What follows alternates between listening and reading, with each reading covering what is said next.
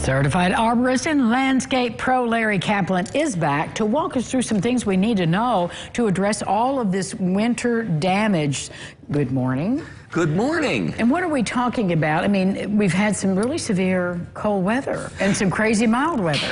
That's correct. I have been getting a number of calls, and people have been sending me pictures on email on some of their evergreens, which are looking kind of puny.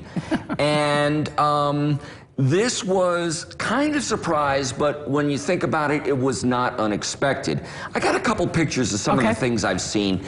Mainly, a lot of what we're seeing are things like hollies, especially, you know, our evergreen hollies. Right, and beautiful trees. They're a beautiful plant, but people were calling because they just dropped their leaves.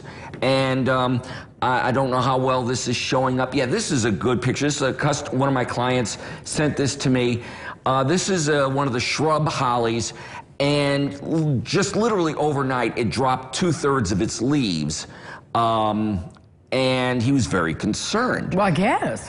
And we've also seen this on other plants as well. The next picture shows some damage on boxwoods. Now, I've seen that. I've seen that before. Right.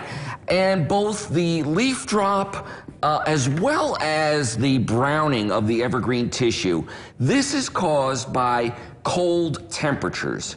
I think, and this last picture here shows a close-up of what the winter damage looks like.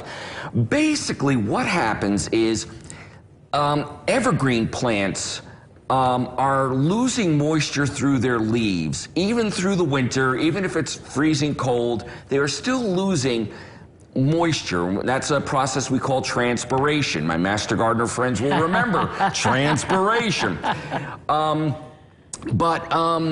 What happens is when it's really cold and the ground freezes, the plant cannot replace the water that is lost through the I get it, through that natural, you know, process. Exactly.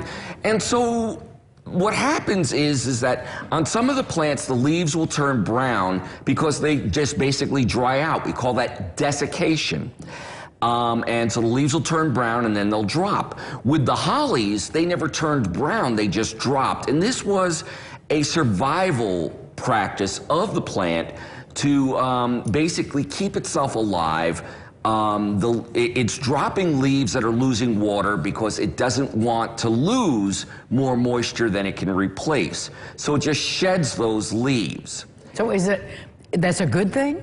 Well, or a necessary thing? It's a necessary thing from the plant standpoint. Now, is it a good thing? From a landscape point of view, it's not very attractive and it is alarming. But it does not necessarily mean that the plant is dying. And when we come back, we'll be talking a little bit about that.